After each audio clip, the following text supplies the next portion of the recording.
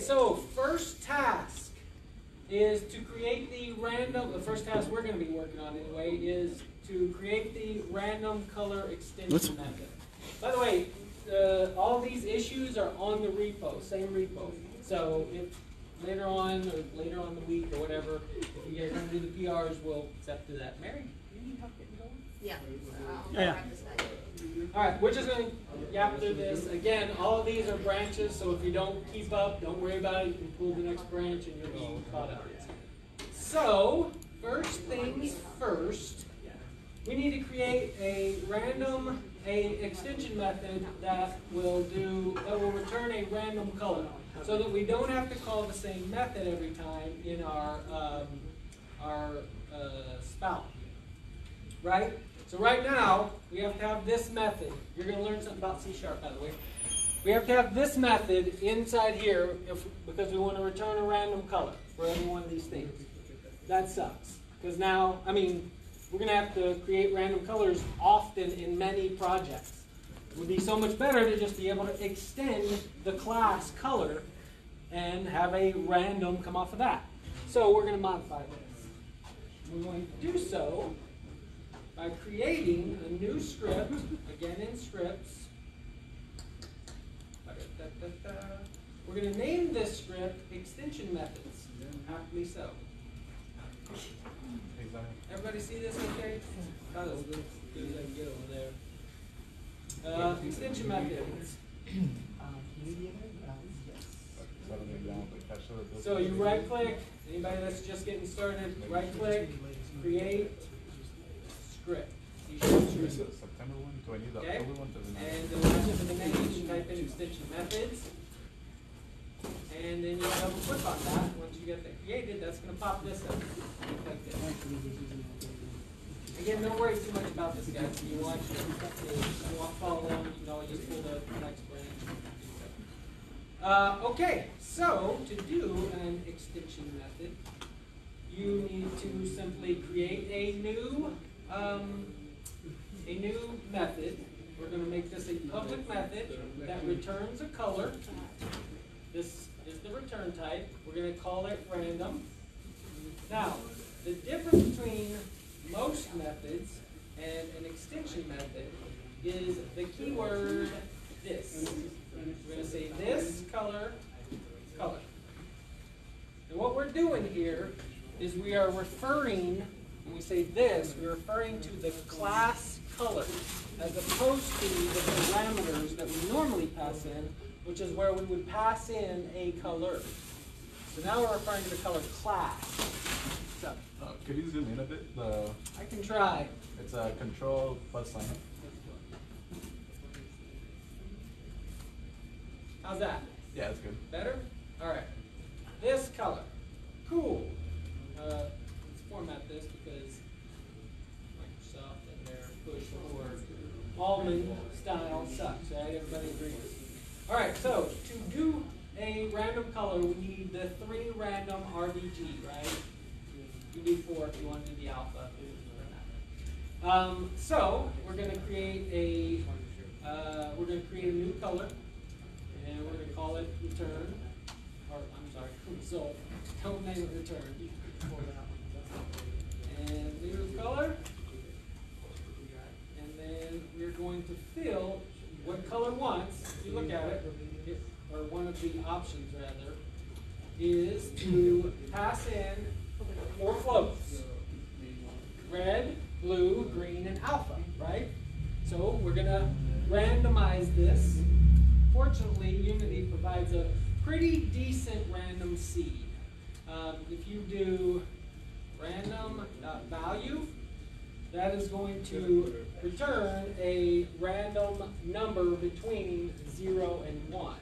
And if you know the color schemes, 0 would be black, 1 would be white. So that's like 1 being 100% of 255, 0 being 0. If that makes any sense. And we're going to do 1 for each one. And oh, sorry, you'll need to specify this as median, because the system has a random too. So just to make sure.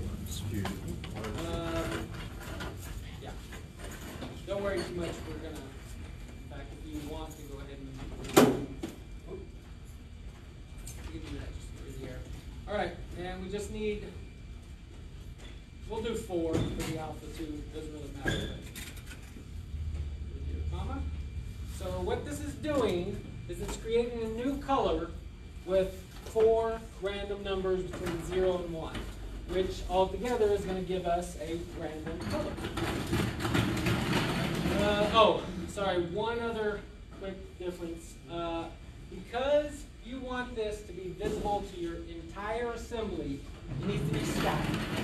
You only want one of them, and it needs to be visible to your entire assembly. So this needs to be static. There we go. Oh, and get rid of your modification. Let's see. Color random. Oh, this is static as well. There we go. All right. So again, the important part, the C#, the awesome part of this, is that unlike, I wouldn't say, other languages have something similar, C# makes this really simple. Is instead of making a library of methods or adding the same method over and over and over to every time that you use some useful class, like one example I go to is date time all the time. We write modifiers for date time all the time in any application, and that sucks having to write that every time. If you write extension methods for it, now you'll be able to do new color.random, and you get a random color. You don't have to make a method everywhere that you want a random color, so it's quite nice. Anybody need a pause? Good? Okay. No. I'm just. All right, cool. So now we can bounce over here to spout, and instead of calling this method both these times here that we need this random color, we can simply new color random. Booyah. We can do that anywhere, and we can do that from any color, anywhere that we wanted. If there was some other color that was in use by the application elsewhere, no longer need a method. Think about, imagine I have 25 scripts that use color, right? I would not want to go create this random color or any other color thing that I use often in every one of those scripts. That would totally suck. Instead, I create this extension method, and anywhere that I use the class color, I now can call this random method. It is really cool.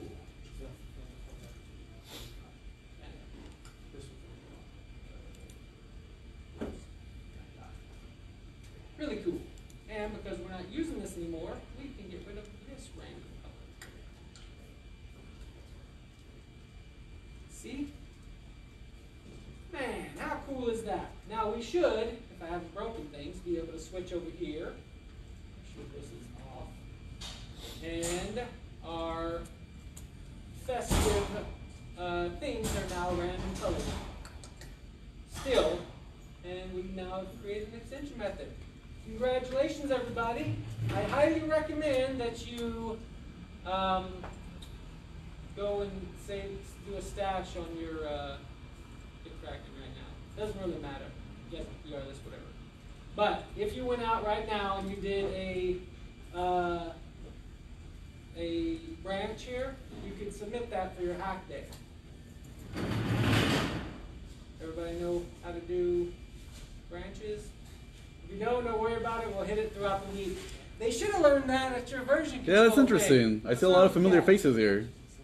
So, all right, cool. We're going to keep building and not submit this yet. But if you are behind, just so you guys know, if you are behind and you would like to catch up to the point we're at now, there is a branch out there called number 4 vast.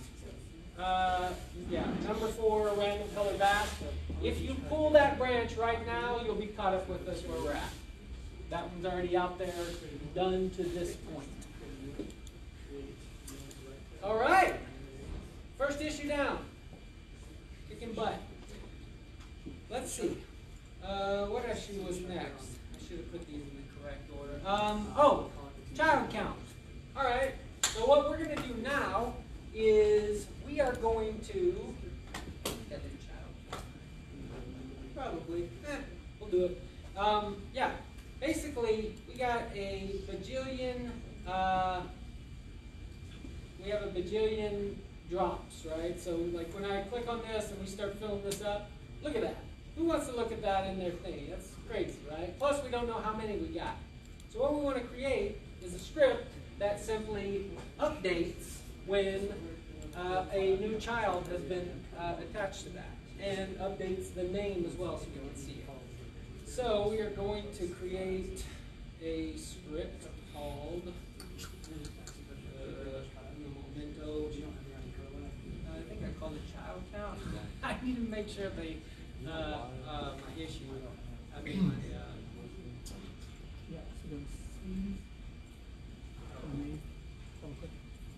my. Actually, I want to make sure the name is correct, you guys, just because if you submit it to the other PR, they might. Hi yo.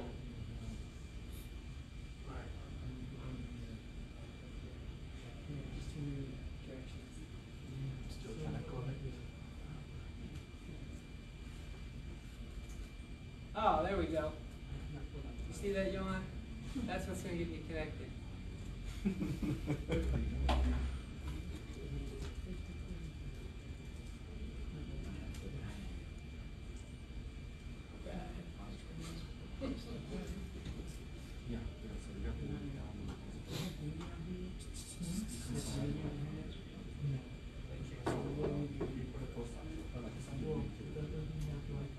All right. We'll call it.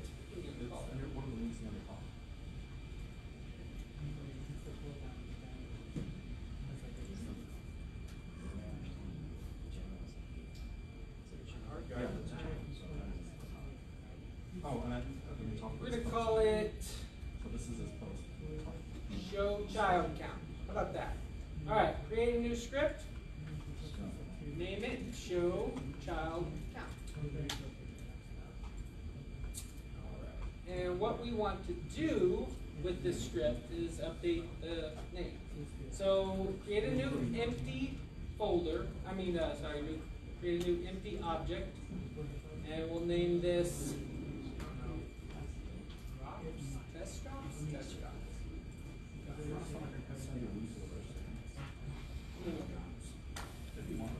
All right, doesn't really matter. Make sure, again, remember from last week, everybody, reset your transform anytime you create a new object. Otherwise, it's going to be out there. Yeah.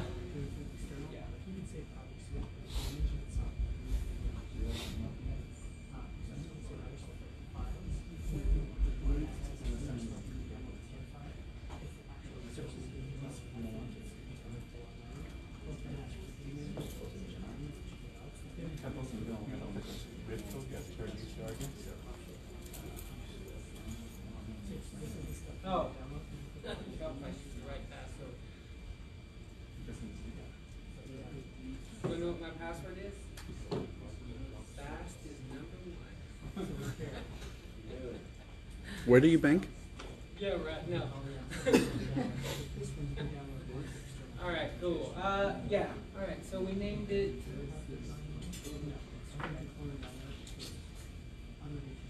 Here's your issues, guys. If you're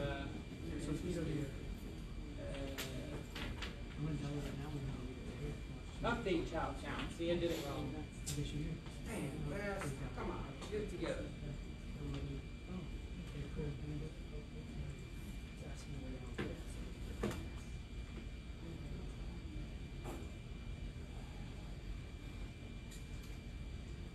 All right, cool. All right.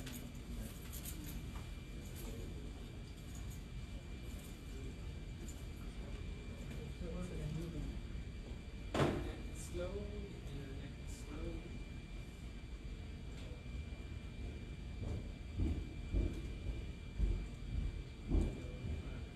Yeah. All right, cool. So, I'm sorry, it's called show child count. If it doesn't really matter, you can still welcome to submit the PR. Anyway, so here's the script. Now what I do is first set a serialized field. Remember that exposes it to the editor. Because private variables, private anything, is only accessible inside that class. So serialized field, bool, show child count. That's just basically, do we want to update this or not? I have a string for original name. The reason I do that is because when this starts, we're going to know what the name of that parent game object was, so that when we append it, it's not just continuing to append over and over. What's up? What was that branch you said that it would be called? Child. Here, I'll switch over. Child count best?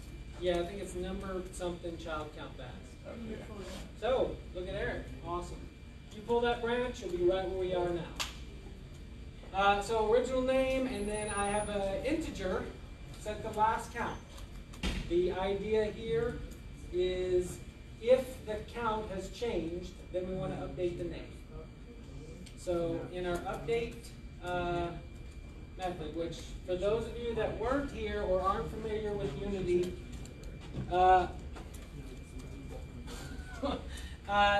Unity has its own internal methods. That comes from the mono behavior that we're extending. Update runs every frame of the game, every frame. So as I was mentioned earlier, that does not mean every second or every half second or anything. It's not a set interval. It's as it can, as fast as it can. That's why in video games you see games want to be 60 frames per second or whatever. That's the rate in which it's processing each round.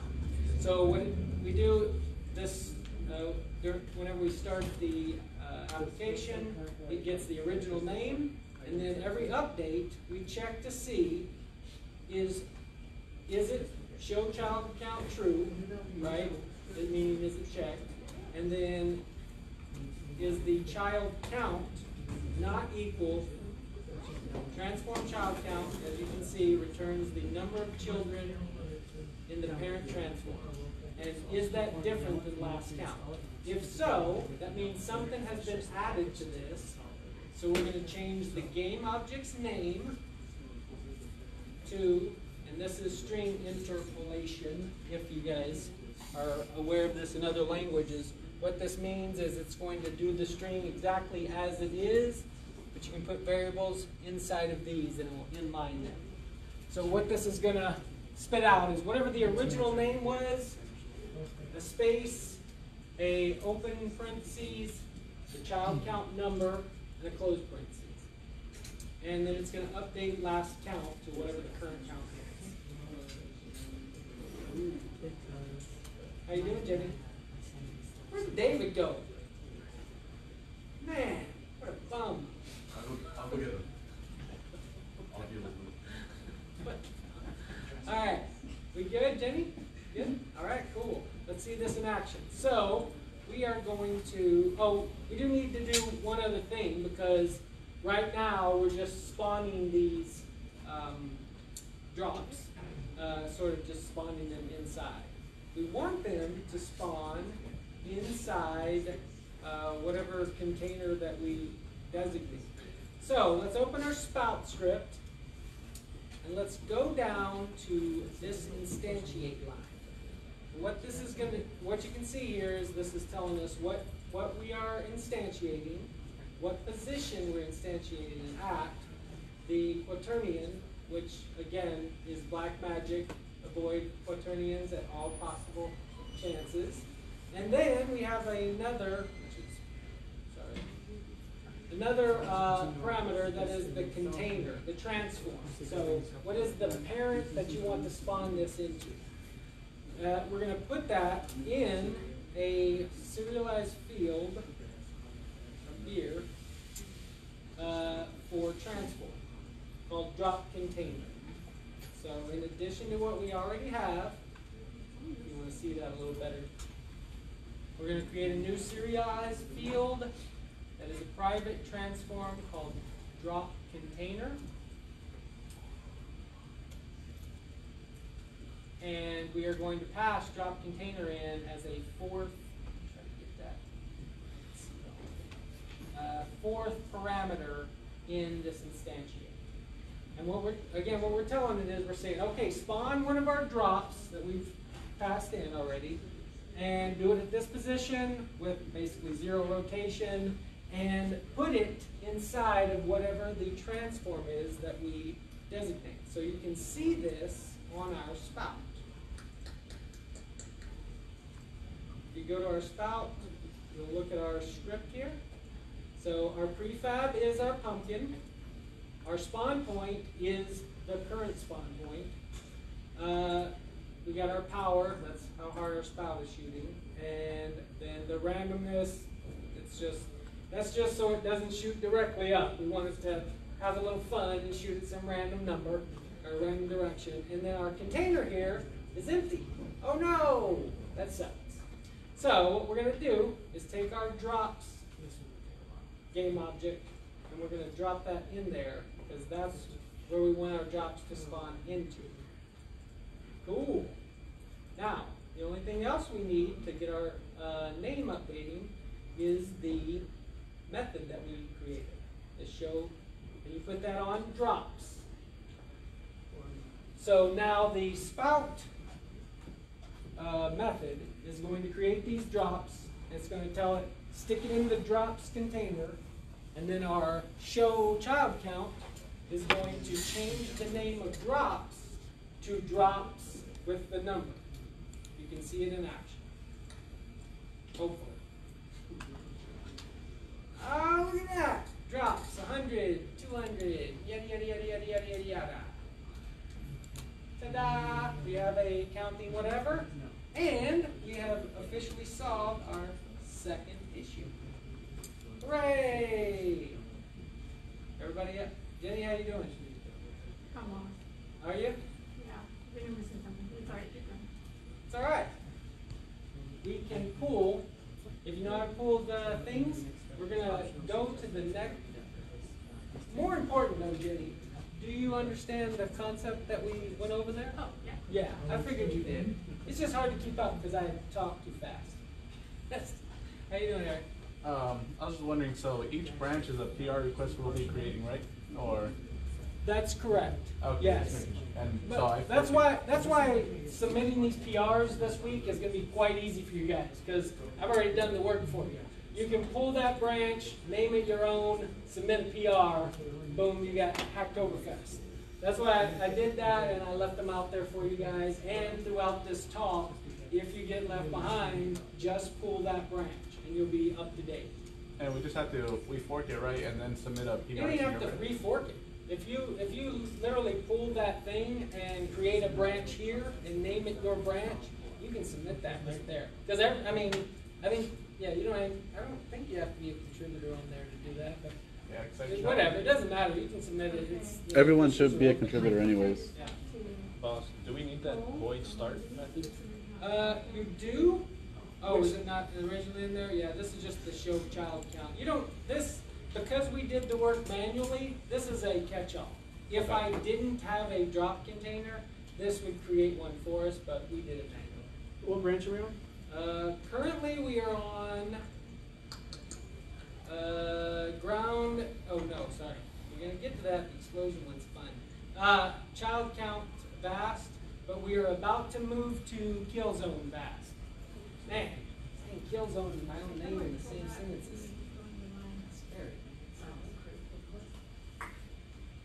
Should have named it Awesome Zone Vast, although it would defeat the purpose of the thing. Da, da, da, da, da. All right. We are going to pull kill zone vast.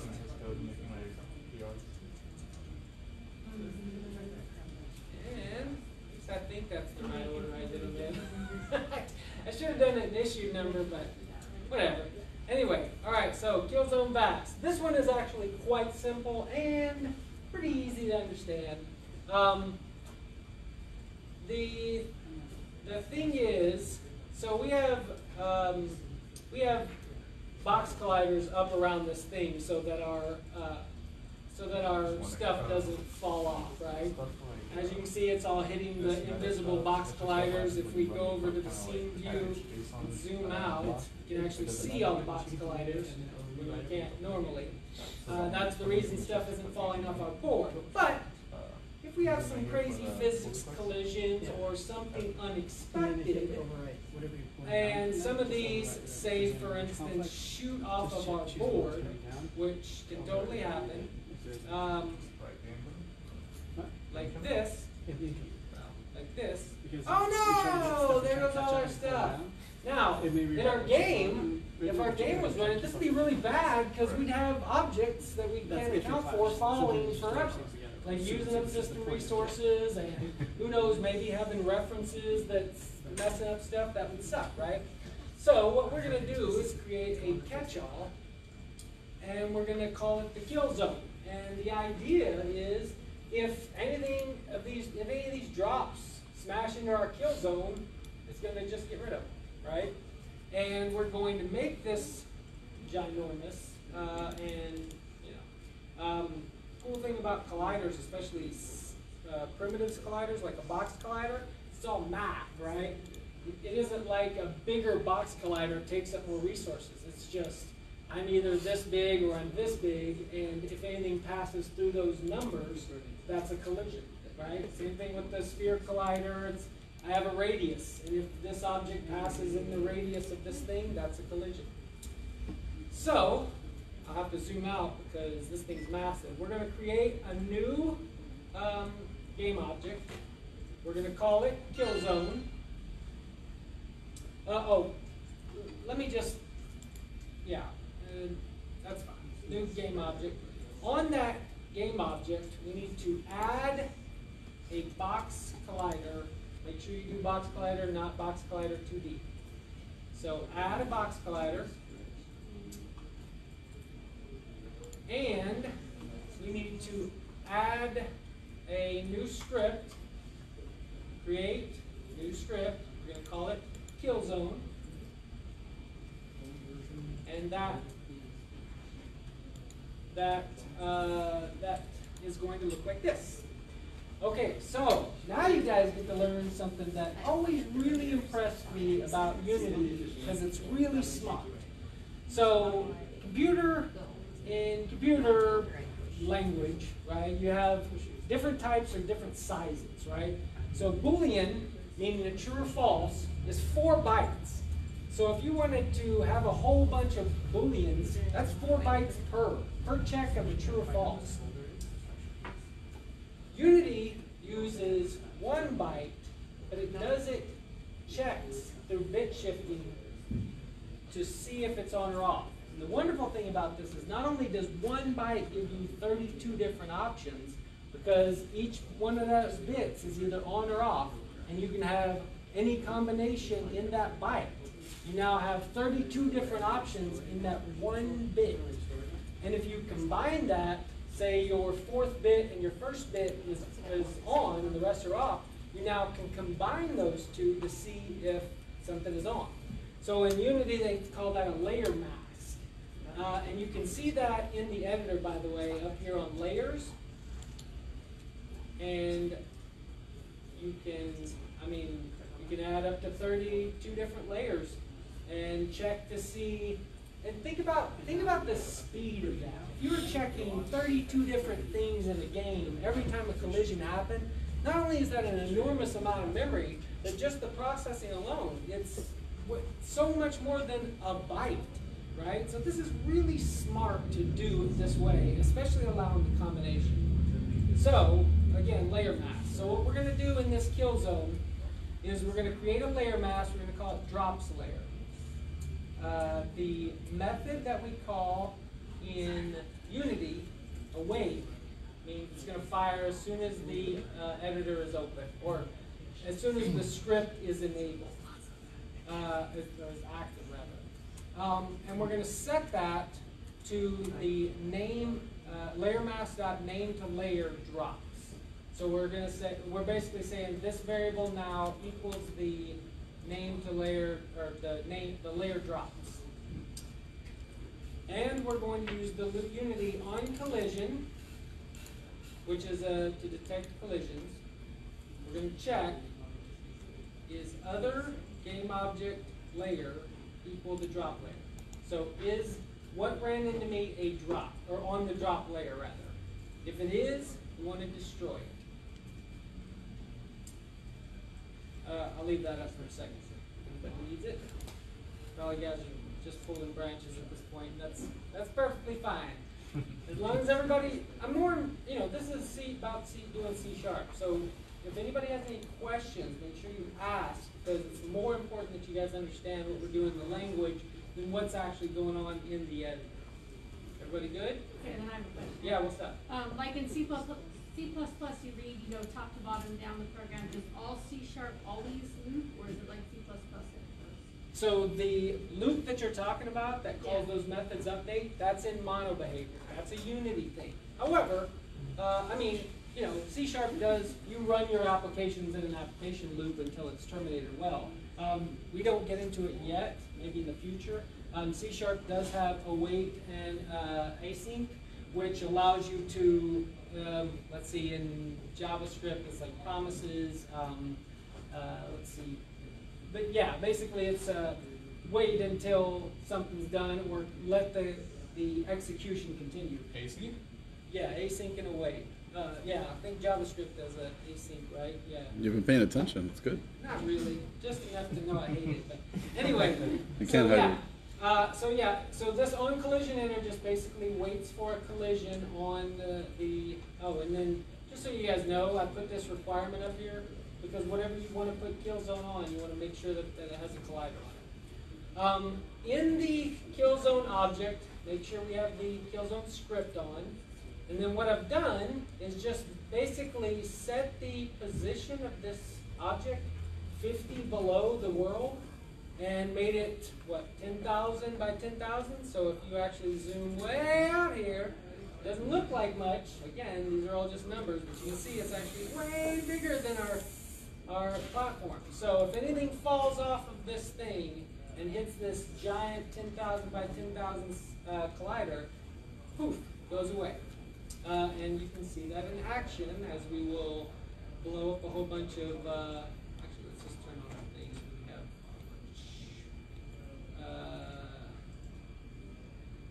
And take all of our drops that we created here, 2,000 of them, and we'll just drop those down. So if anything falls off, you can see it'll go down here and boom, notice, everything's gone. Awesome. How awesome is that? That's PR number 4. Now, really, the last one is the most fun. You get to blow some stuff up. That's the more fun. Okay. Let's go ahead and do all these changes. We did anything? No. And we're going to pull ground explosion fast.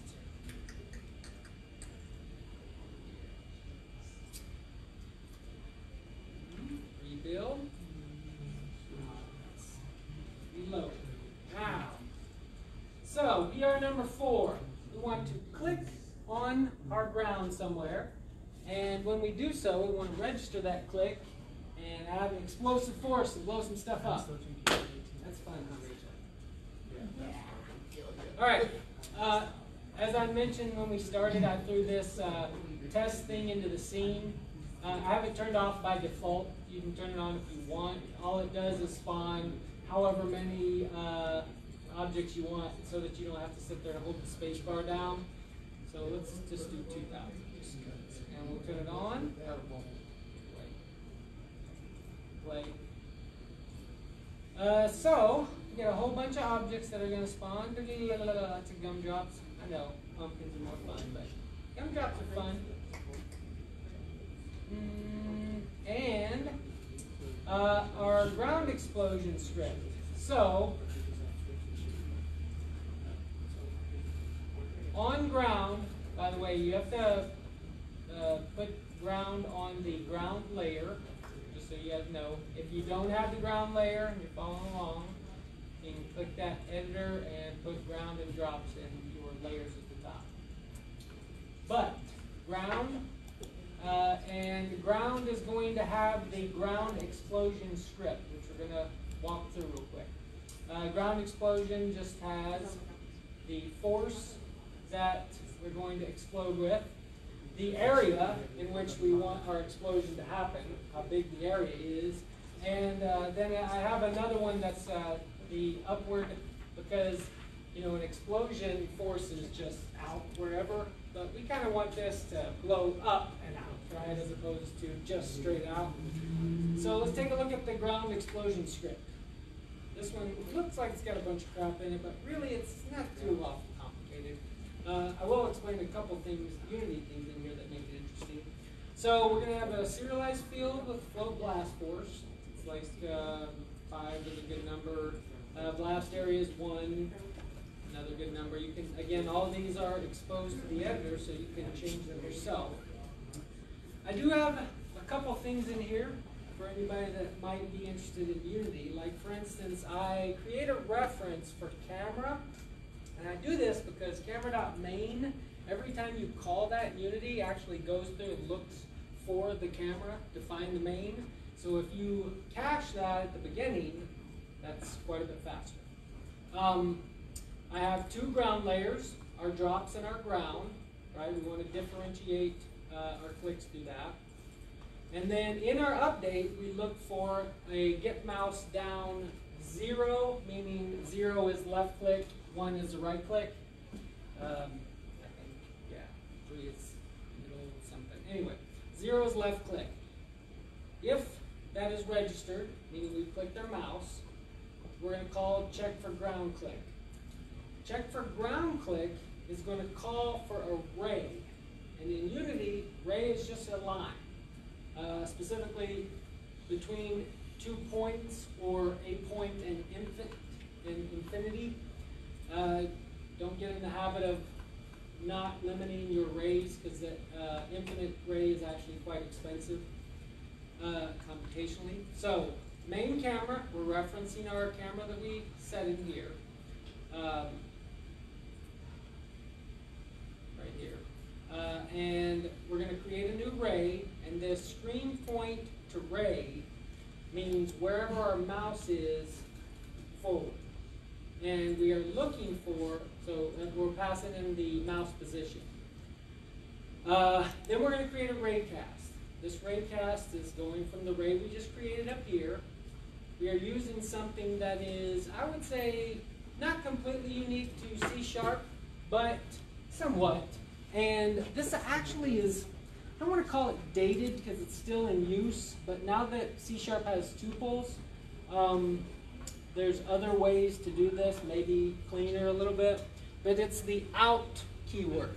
And what that means is that if our method creates something inside of it, and we want to get that back out, we can put that in this variable, and it will now have access outside of the scope of that.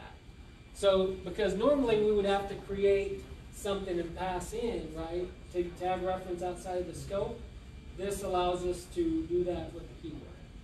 So we're gonna, whatever it runs into, we're gonna spit that out into this variable.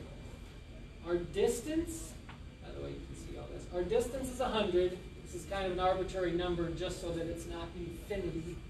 And then we're looking to only hit the ground layer. This is important.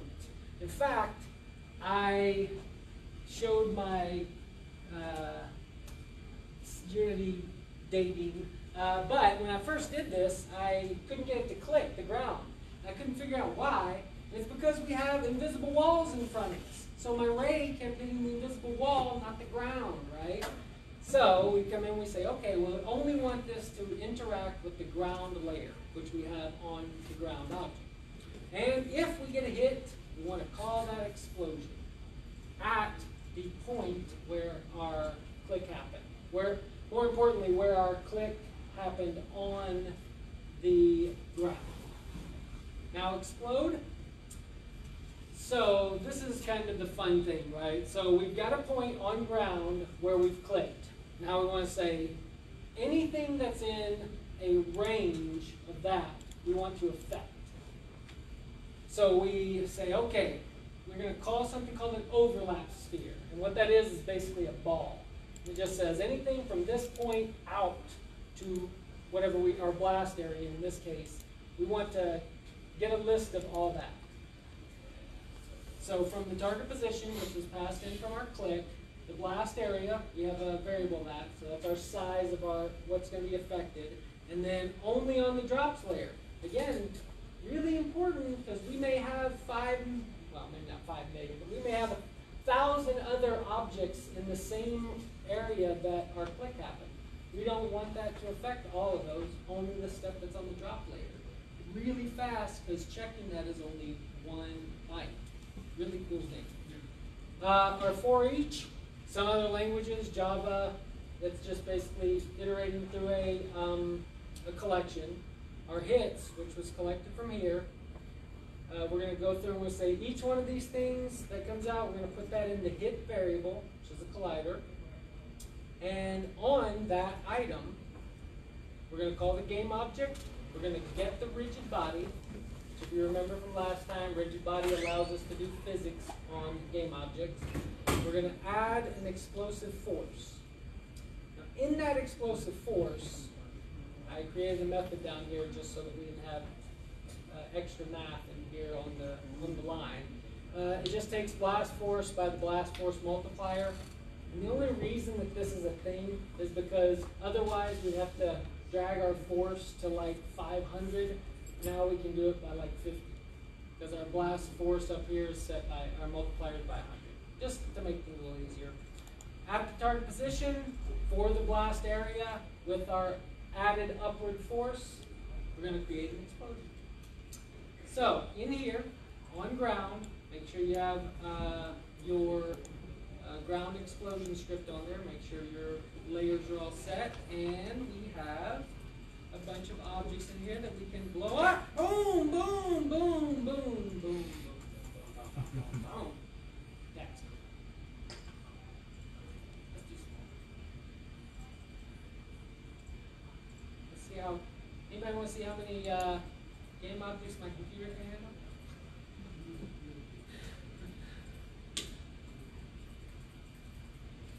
We got 4,000. But it does make the explosion more fun. Is that your fan running right now? Actually, I can keep my fan up a little bit more. Boom, boom. Yeah, look at that frame rate. Boy, man, look at that. Also, a nice thing about doing development inside the Unity editor is that whatever performance you get in here, it's going to be better when you compile it, right? Because this is inside the editor. But I got to say, with 4,000 colliders and happening with explosive forces, that's pretty tough without some ECS stuff. So yeah, boom, boom, we have some explosions. How about that? And that is PR number 5. You guys have a Hacktoberfest t-shirt. Yay! How about that? Oh, and then of course our spout and stuff, you know, that still works with our, whoops, I still have the 2000 thing on. So now we have pumpkins and gumdrops. It's fun. You guys know I only added that pumpkin thing in there because I'm festive. Next. What's up there? I was wondering, so with those pumpkins, would they also be affected? Are they considered a game object, or would it only be the balls? Yeah, anything, first of all, everything you can put in a scene is a game object. Anything that has a mono behavior on it is a game object. Yeah, I mean, well, scriptable objects as well. Yes, so if you click on prefabs, notice I have the pumpkin in here, right? And you can totally make any prefab that you want. If I want to make a new sphere, actually let's make a new plane. You want to shoot a plane? That's a plane. Ragdoll. Well, hold on. You're getting a little crazy here. First of all, those are primitives. And a plane is a flat square, like a plane, not like a flying plane. But that would be cool. Yeah. You said that, I was like, wait. No, just, I mean, whatever. It doesn't really matter. As long as everything will affect the same, as long as you put it on the drops and it says collider, mesh, yeah. We make in fact, we don't even have to do that. We can put that directly on our spout because we put this here. And if we drop this in here, now,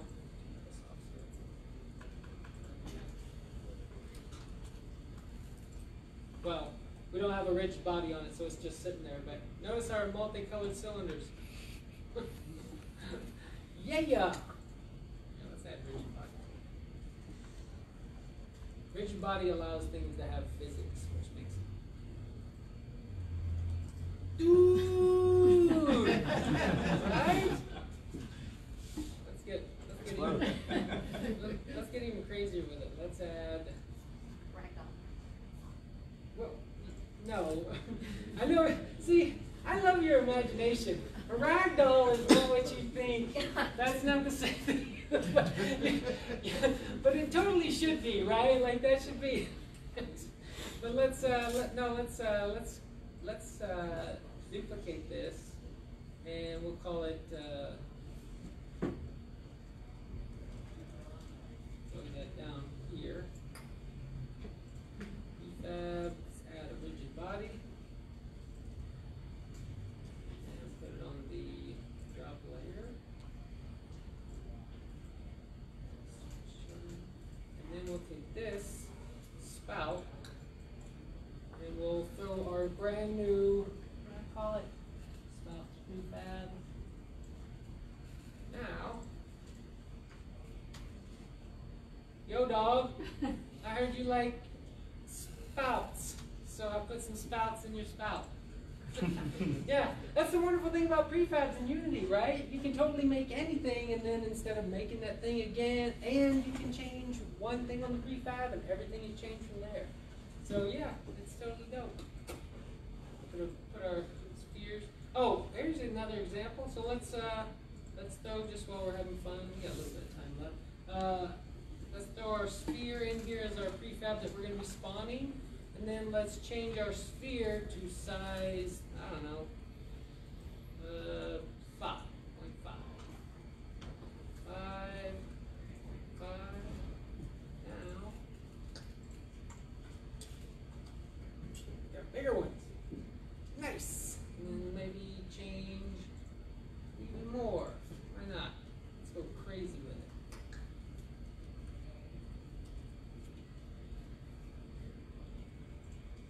Woo! Hey, let's do that with our pumpkins. What we got? 4. And these will be some ginormous pumpkins. Oh, we're good. I know, right? I don't even know what's gonna do. Something blow up. Whoa, boy!